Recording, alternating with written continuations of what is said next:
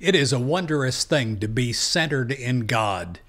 Centered in God, you're centered in what is right. Have you ever been centered in your problem? Have you ever been centered in a calamity, a situation that you didn't want to be in, and there you are, you're right there in the center, and you don't know how to get out.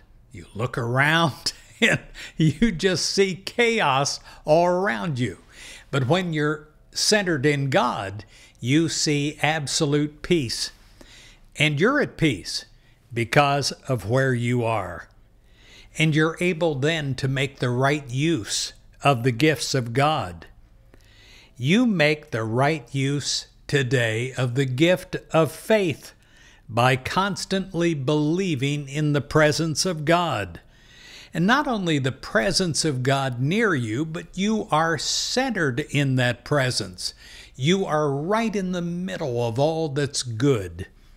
You expect good to come forth from every angle, from every experience.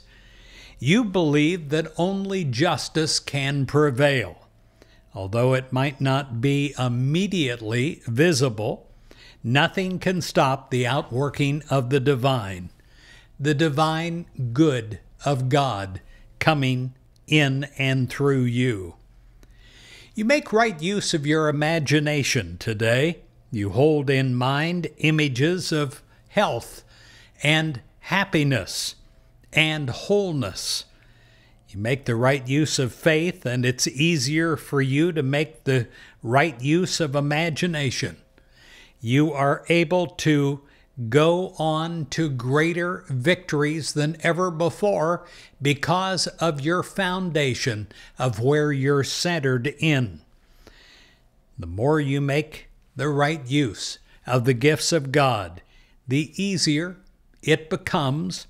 You move forward into a greater awareness of the wealth of God's kingdom and the tremendous power that it is bringing forth.